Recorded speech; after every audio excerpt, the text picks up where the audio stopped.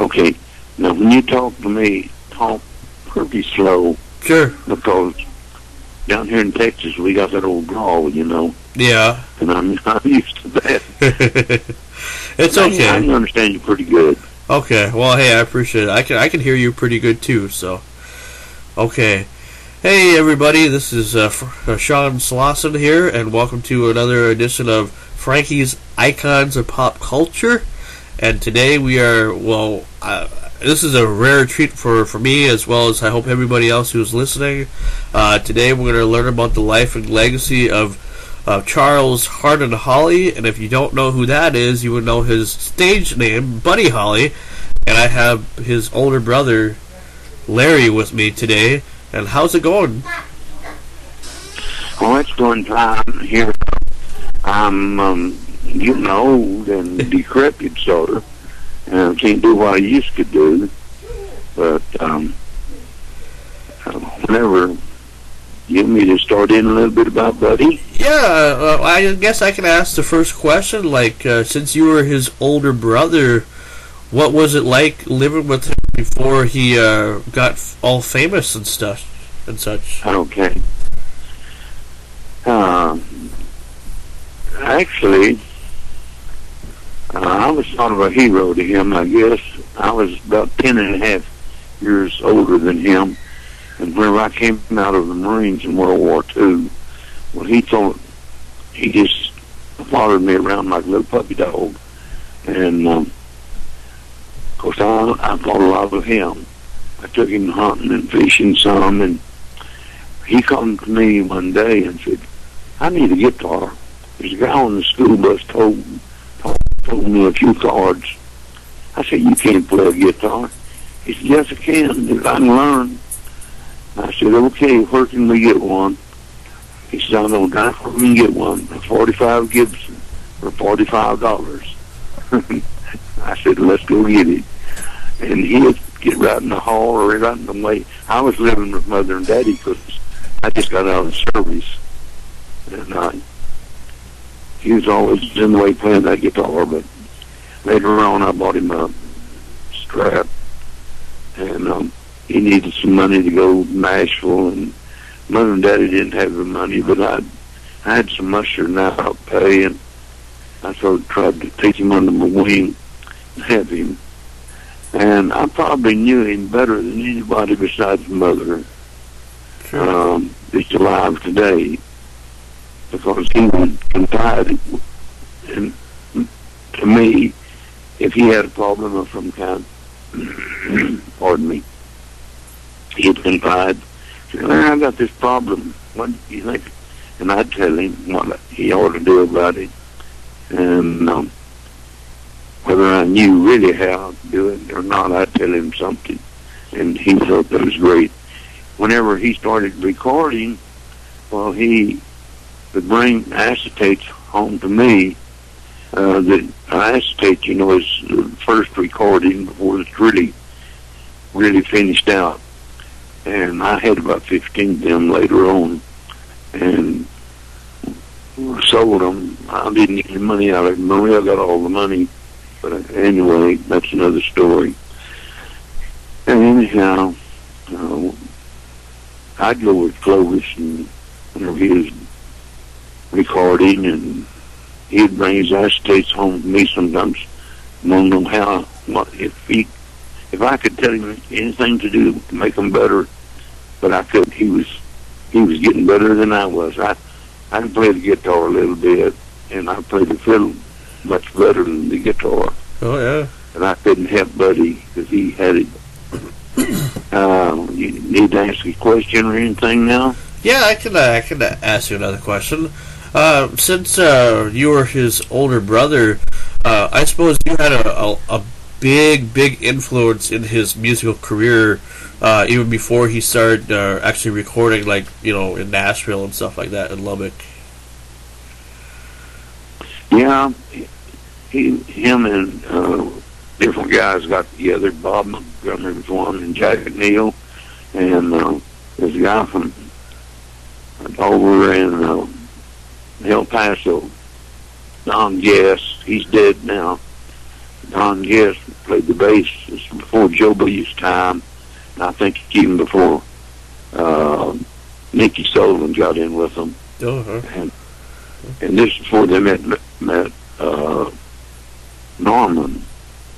I've got some recordings of them practicing that are very good, that are different than what anything that's out right now. I mean, some of the same songs, but they're doing them up really, you know, cutting up and hollering out. And it's just like he was right there with them, you know. Oh, sure. And I don't know I'll live with him, but sometime I'll figure out something. Oh, sure. Okay. When Buddy got killed, it tore me up because we were very close. And my only consolation was the fact that I knew I'd get to see him again in heaven. And we were Christians. Mother and Daddy took us to church from the time we were about 10 years old. Buddy, from the time he was 2 years old. But I was about 10 and 11 when we started. And I was saved, and Buddy got saved later on. And that means they'll live forever, according to the Bible. We'll be with the Lord in heaven. And it's the greatest thing that could ever happen to a human being.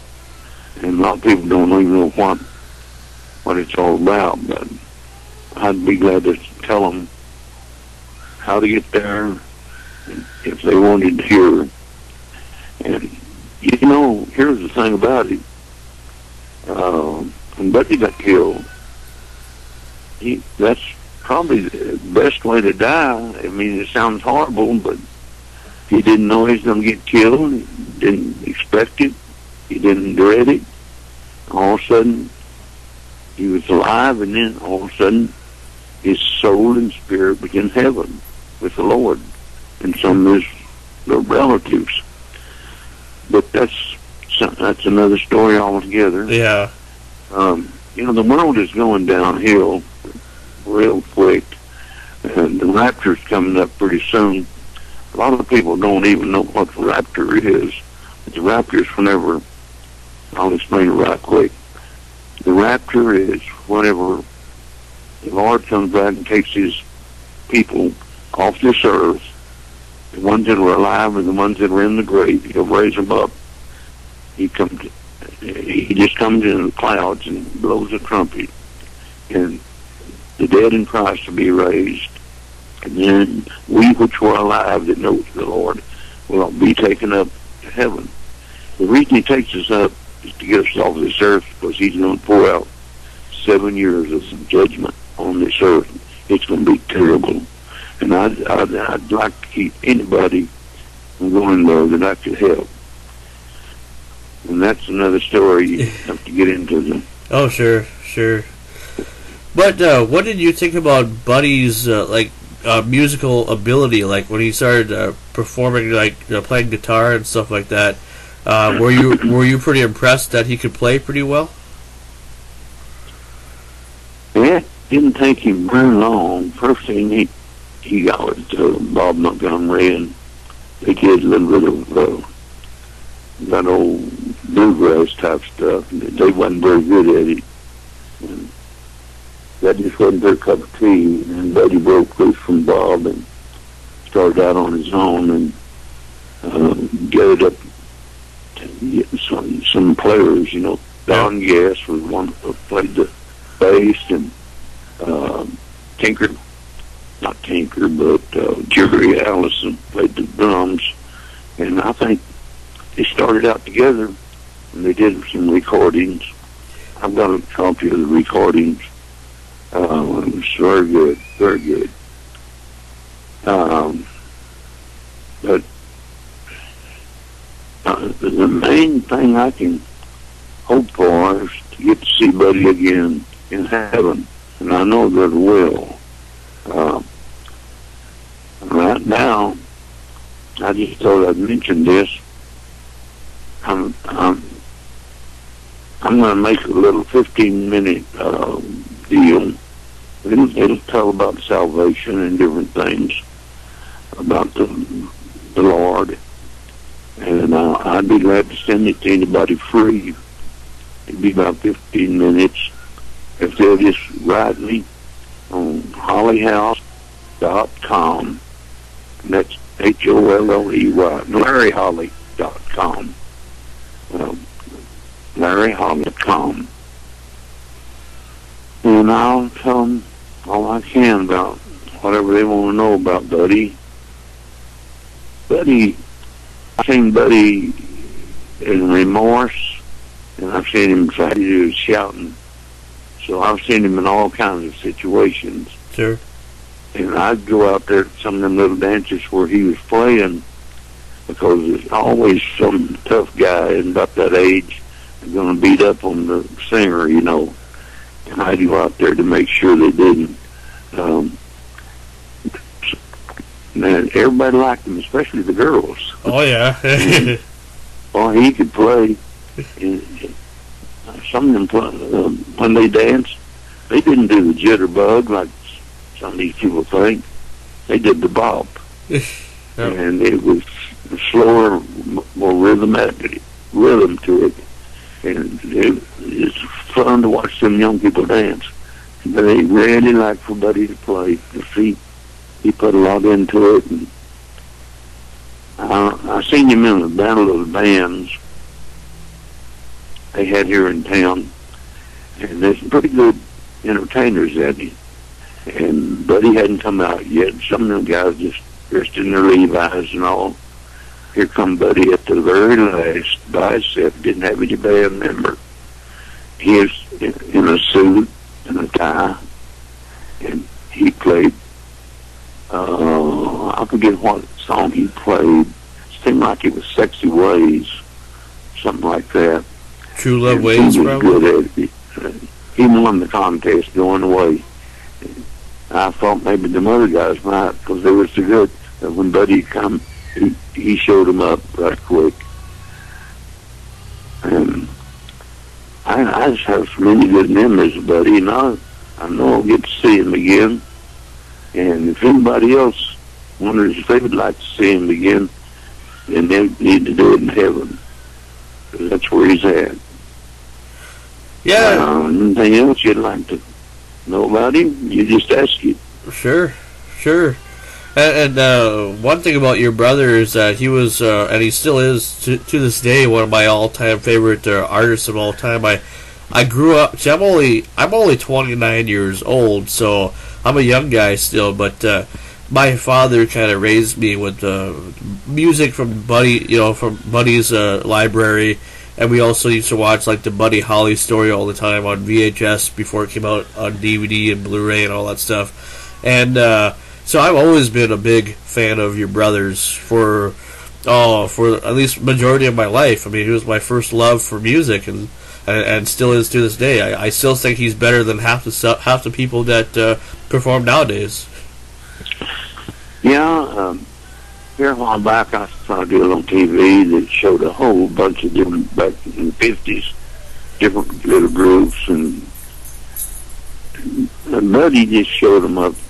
I mean, it's not just because he's my brother, but he had something they didn't have, and he put everything he had into it.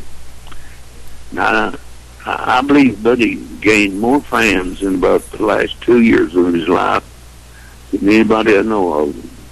He wrote a lot of songs. He had 4 things going for him. He was a good singer, a good songwriter, and he could play the guitar good, and a good innovator. You know, you take just a run-of-the-mill song and let a guy that's a good innovator get a hold of it and do it. And it's a different song altogether.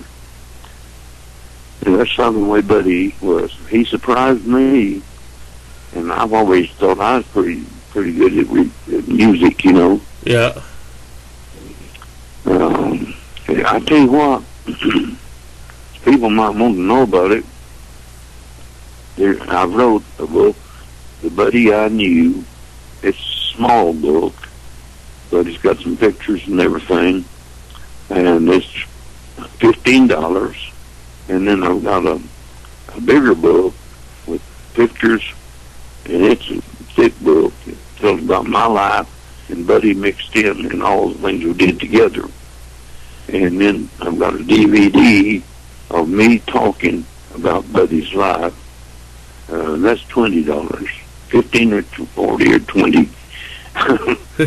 I'm not on this to trying to sell stuff, but no, that's okay. Let people know they can get this stuff if they want it. Yeah, they can get it on your website, LarryHolley.com. And that's Holly with an E and a Y, yeah. not a Y, not just a Y. That's right. Yeah, I actually have been to your website. Tell them how much I appreciate the fans. Oh, sure. They just adored Buddy, seems like, and I'd like for them to get to know how. They might get to see him again. A lot of them are probably Christian people already, but there's lots and lots of people that are not, and they won't get a chance. And what do you think Buddy's career would have been like had he still lived? Do you think he would have done? Well, obviously he probably would have done more music, but I mean, what do you think his legacy would have been? He had bought a real nice lot here in Lubbock, not too far from where I live, and was going to build a big nice home on it and have a music studio right there in his home, and it would have did real well. He was getting into a little bit more of a classical type field. You heard that, Raining in My Heart. Yeah. That had some orchestration in it, and I thought it was real good. The fact is, first time I heard it, before anybody else got to hear it, he sat right here on my divan and borrowed my guitar and played it for me. I said, Buddy, that is really pretty. He said, yeah, I just cut it the other day in New York. And I tuned up in my airplane a day or two after that. This was about 3 weeks before he got killed. And he loved to fly in my airplane. I'd let him fly a little bit up in the air. I'd not land it or anything, or take off. But I believe if I'd had him in my airplane that night, we wouldn't have crashed. Oh, sure. I know probably what caused the crash. I imagine all the windows were frosted over with 4 warm bodies right there in that 10 below zero weather. They just got out off the runway a little ways and went down.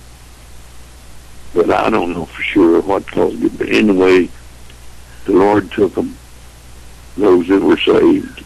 Yeah. And I hope that they all were, but you just don't know.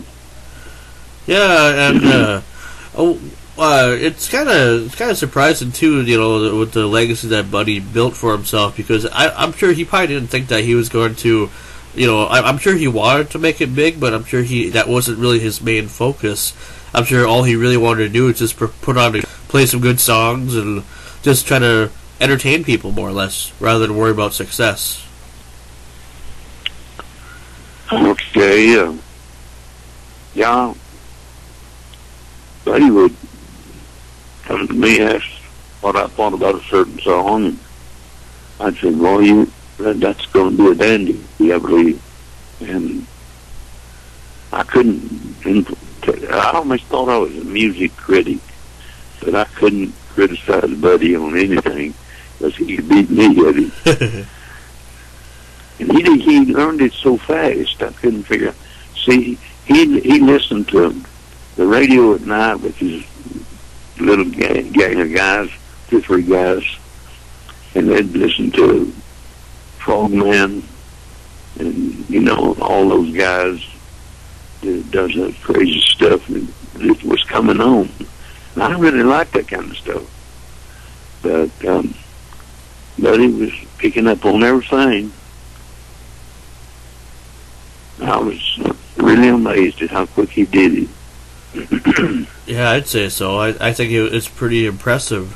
What did you think about the movie that they came out with, the Buddy Holly story? I'm pretty sure that was... That was pretty controversial. That was a story movie. Story movie. They didn't ask us anything. They asked Maria, and Maria didn't know him about 6 months, 5 or 6. And so I don't know. They didn't get the whole story right. Had a lot of discrepancies. Gary Busey sure didn't look like Buddy. Yeah, and I like Gary Busey as an actor. I really did. Sure. Yeah, he's a good actor. Yeah, and that's just the thing too. Like, I don't understand. It's like, when they made La Bamba, they pretty much hit everything just about correctly. So why couldn't they do that back in 1978 with the Buddy Holly story? Because they didn't even mention about you or Travis. They didn't mention about half the things that they should have talked about in the movie. In fact, they kind of pretty much made it seem like nobody, like you guys never existed. I'm just picking up on part of your words. You talk so fast. Oh, I can talk slower. I can talk slower. I'll re-ask the question. What I was trying to say was they never included you or your brother Travis into the movie, and I thought that was disappointing. Yeah, Paul McCartney come over, and not him in person, but some of his crew. They came up here and filmed me and Travis singing a little song. Yeah. I forgot. That song was "Remember Me," I believe. It was a country type song.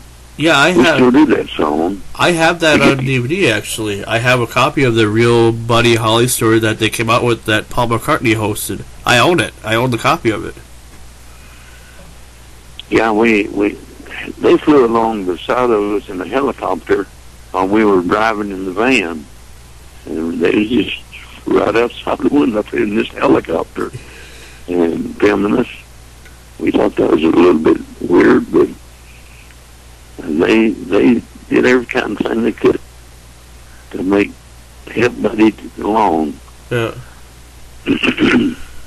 Yeah, and Paul McCartney did a great job on actually telling the whole story of Buddy's life rather than the movie. Yeah, because the movie didn't do much. The movie, like you said, was only half right, but Paul McCartney did a better job, and I think that's why he wanted to do it in the first place, because he knew that the movie wasn't right, so we had to make it right. I met Paul McCartney, stayed backstage one time for 2 or 3 hours with him. Wow. And over in Liverpool, England. And he was a nice guy, real nice. So, Lubbock pretty much has honored Buddy in his legacy. They built a big statue of him, and is there like a museum of him too, or something in Lubbock? Yeah, there's the Buddy Holly Center, they call it. It's got a pretty nice little museum with various things. Some of his guitars, and he didn't have too many guitars. I bought him 2, and then he right at the very end he bought a Gibson just before he died. They got it there. They got quite a few things there, and they have little bands come around and play. Me and my brother Travis have played out there, and my daughter Sherry, she sings. In fact, she's fixing to go up into Minnesota and do a big show where they're going to have Model 50 model cars. Oh, okay. Yeah, and I think she was playing there too. Yeah, Sherry was telling me that because I've been chatting with her on Facebook a lot, and I've also been chatting with your son Randy, who I was sort of trying to talk to as well. But they said that you wanted to do the interview, so we just which I'm honored about, because I'm actually was trying to get you to do an interview with me for quite a long time, but I heard you were not feeling well, so that's why we waited. Yeah, I used to run fast, jump, climb trees, climb ropes. When I was in the Marines, I could outdo most of the guys. Yeah. But I've got so many things wrong with me now. I can go around a little bit. We got a cabin up in the mountains, way up 9,000 feet, and I'm going to go up there in a few days. And I hope my lungs will steady. So what did you do for like a career? Because didn't your mom and dad own like some type of well, they owned their own business or whatever, I believe? Did you work for them or something back in the day? Did what? Did your parents own like a business, didn't they? Like No, they didn't. I owned the business. Okay. It was a HOLLEY tile company. Before that, it was Lubbock Ceramic Tile, and then I went broke. Okay. And then I had to start over again. That was the best lesson I ever learned in my life. To go and broke. Okay. I started over again with HOLLEY Tile Company. Did real good both times. But Daddy never did own. Daddy was always poor until some royalty money started coming in off Buddy's records. Oh, okay. He was a good hard worker, but you've heard of guys that work so hard that they're poor? Yeah. That was Daddy. Okay. Uh-huh. Yeah, I was kind of wondering about that because they did cover that in the Buddy Holly story movie, that there was a Holly tile place, but I didn't know. HOLLEY Tile. Yeah. My company. Buddy worked for me for a while. In fact, this house that I'm in right now, I built it. Buddy helped me a little bit. He on some of the tile work, and they dug the storm cellar for me. Him and Bob Montgomery and somebody else. Joe B was just a late comer with them. Yeah. He just. But anyhow, anything you need to know about him, I'll try to tell you. Yeah, I did have a question about the Crickets. Do you still keep in contact with them at all? I have been down to Jerry Ellison's little farm in Tennessee and met him and Joe B. Rip. And we knocked around together a day or two. But I don't see them very often. Okay. We saw they're grown apart from each other, but just getting older, everybody, I guess. Yeah. Buddy, people remember Buddy as a young person, but they he'd be 76, I guess. Yeah. Now he would be, yes. And he and I had the same month of birthdays, just because I was born September 30th, 1983, and he was born in September of, what was it, 1935 or 36? September 36? The 7th. Yeah, 1936. 1936. Yeah, that's right. I knew that was right. No, because I was wondering, off subject anyway, if you had like a way to get a hold of any member of the Crickets, because I would love to talk to them if I ever had a chance to. I don't really even know how to get a hold of them right now. Okay. I haven't seen them in years. Oh. They do their own thing, and we do ours. Because the closest that they ever came to my area was when I was a little kid. They came to a little the Legion in Middle River, Minnesota, and that's only like 20 miles away from where I live. And they signed, they did a whole show like based on their music and the stuff that they were doing. And they signed like a napkin for my dad, and they gave me a guitar pick. But as far as I know, that's the closest they've ever been to my area. But this was way back like in the late 80s or so.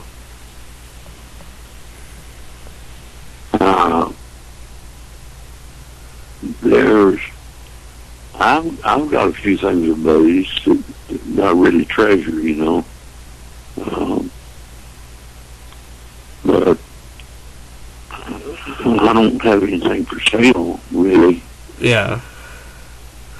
Well, I know that I've seen like Randy would put some stuff up for eBay on some of the stuff that you would have. He had one or two of Buddy's picks. I kept him in those special box.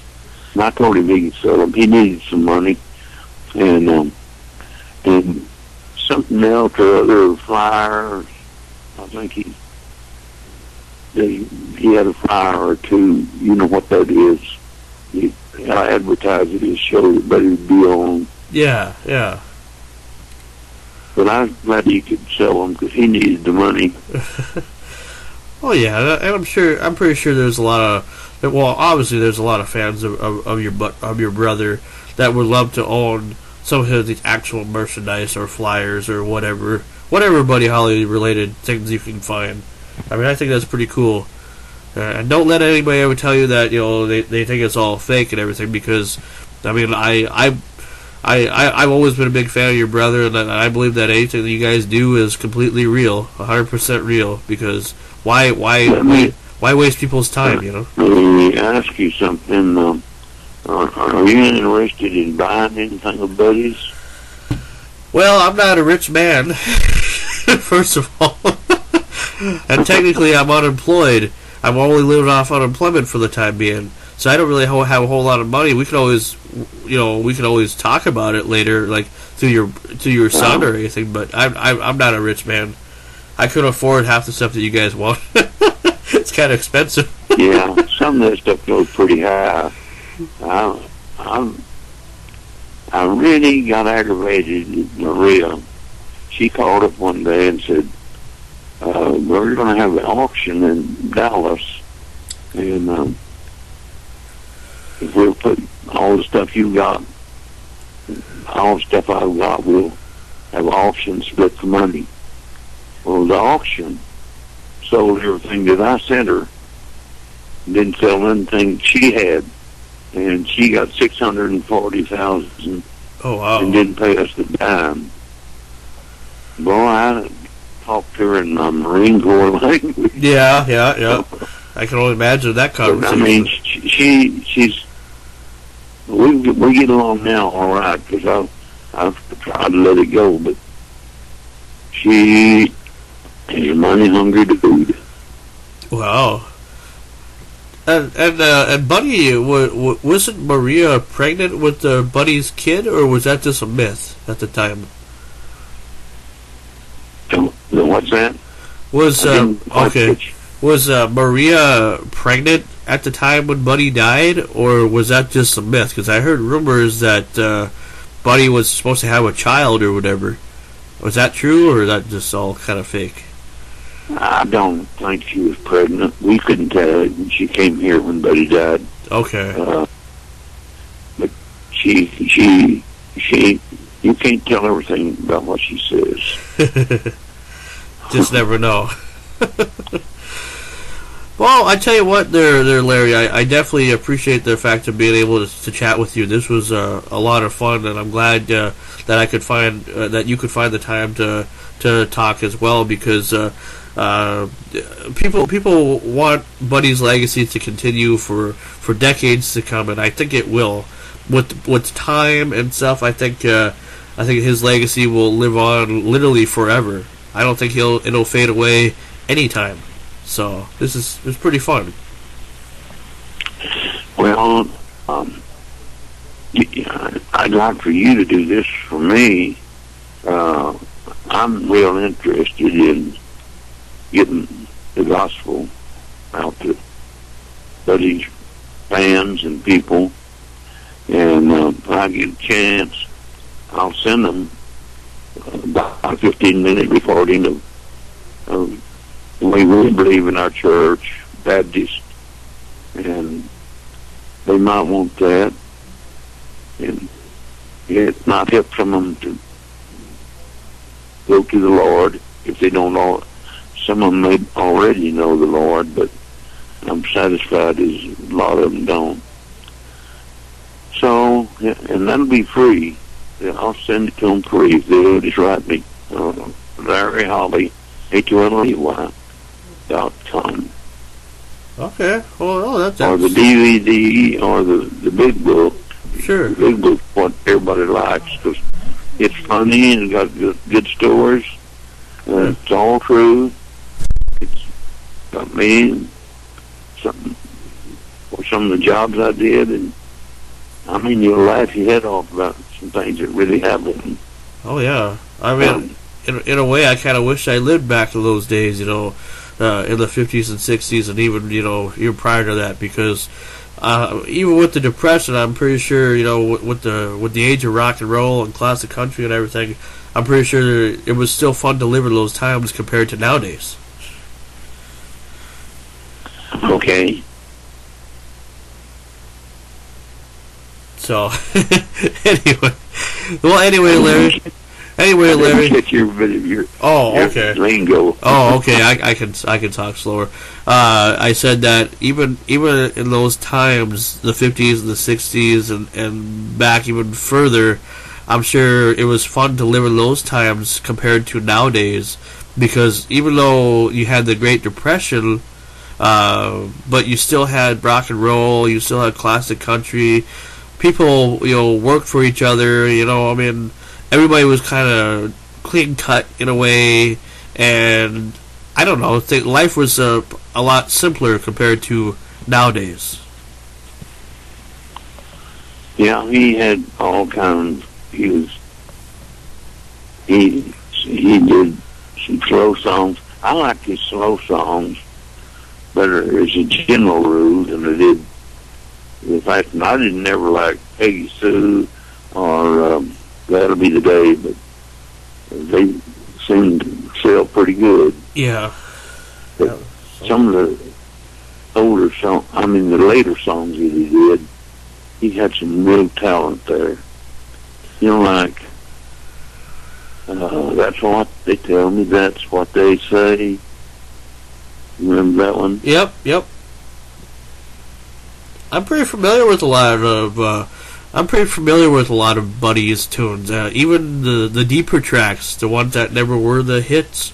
I actually can say that I pretty much have heard, as far as I know anyway, just about every tune or track that Buddy Holly or song that Buddy ever sang. So that's how big of a fan I am. I was just really amazed at how much Buddy did in the last 2 or 3 years of his life. I mean, he did more in 3 years than most people do in a lifetime. Yeah, that's for sure.